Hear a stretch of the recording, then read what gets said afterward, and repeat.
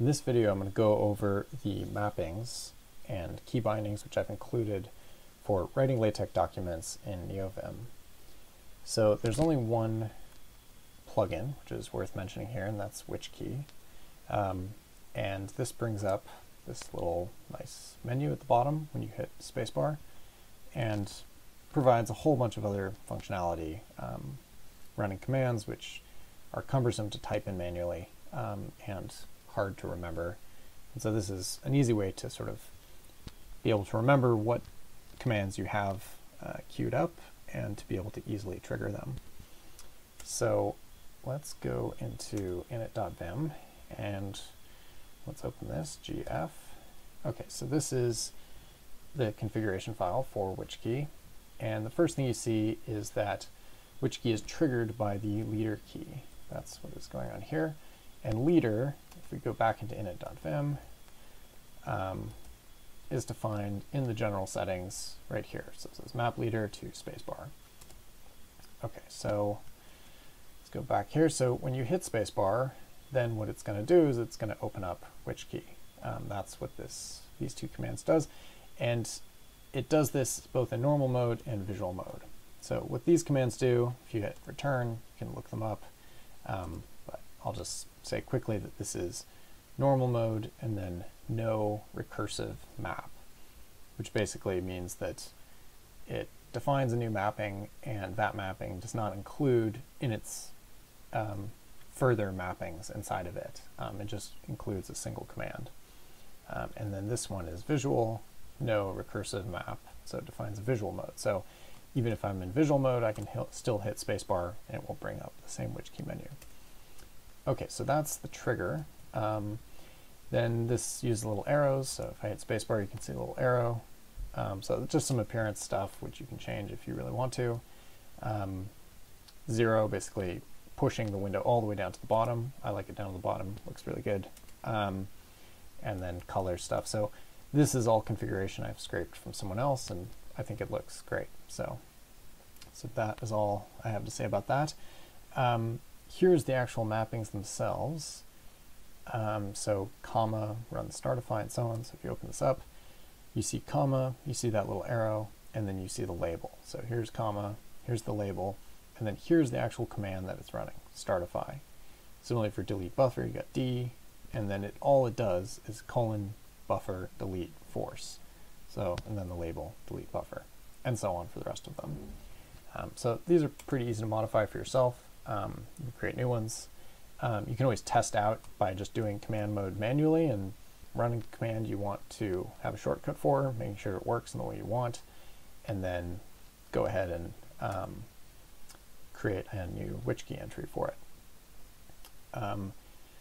It is worth mentioning that I have some extras here, which are a little bit different. So if I open up WhichKey, then I see down here I for index, and it just says here's I, here's the label, but notice there's no command included. So that just adds a sort of an empty entry, as it were. It's not telling WhichKey sort of what command to run, it's just saying, oh yeah, include in your menu this little label. Okay, and the reason for that is that I was having trouble getting WhichKey to run some of these vimtech commands. And so instead, let's go back to init.vim. And let's go down to mappings, go to file. Okay, and let's search for LaTeX. Oh yeah, there it is. Okay, so here are these LaTeX mappings, and look, we have space I. And what that is set to do is to run this command, vimtech table of contents toggle. So let's test this out in a, so here's a LaTeX file. If I do space and then I, then it's toggling the table of contents, so basically a little index. And I find this really nice. I use it all the time, but I was having trouble getting WhichKey to run it for me. So this is kind of a workaround, but one worth explaining. So yeah, these are all sort of defined manually, B, I, P, and C. And if we go back over here, here they are in a different order, but I, B, C, and P. So those are some others. The next thing is worth mentioning is these further menus. So if I open up which key, this is kind of the master menu, and then you have these like sub menus. So one for actions, one for Git, and so on, all in blue. And yeah, let's look at templates. So that's defined here. So you have T, and so we have this little T here, and then here is the label plus templates in blue over here. And then here's what is inside that templates folder. So let's hit T. Okay, so now we're inside the templates folder, and that is all defined here. So let's go to P, fill paper. Okay, so that's defined right here. So let's look at that. So it's basically, it's just giving us the label P, and then it's telling us what it's going to do. It's going to read, which basically just dumps the contents of the following file, this one right here, .tech, fillpaper.tech, into whatever the open buffer is. And then it includes a label, fillpaper.tech is the label.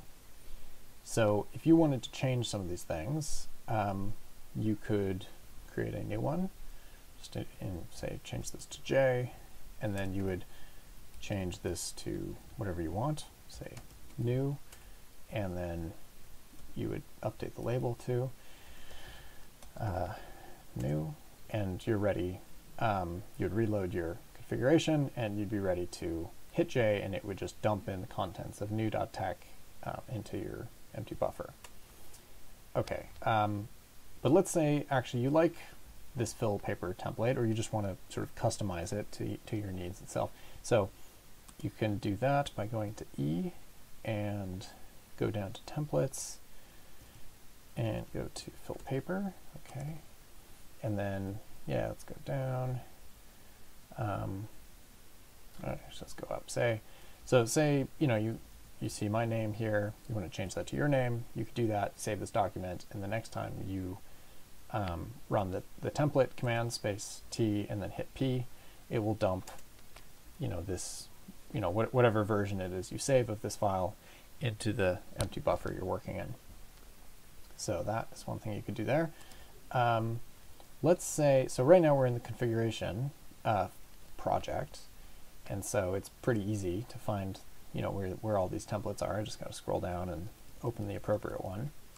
But let's say you're in some other project and you want to edit a template. How would you do that? Well, probably the easiest thing is to switch back to your configuration and to edit it that way.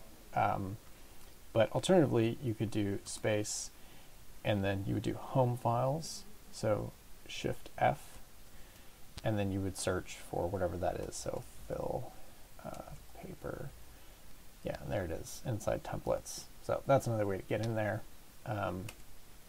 Yeah, so perhaps worth mentioning.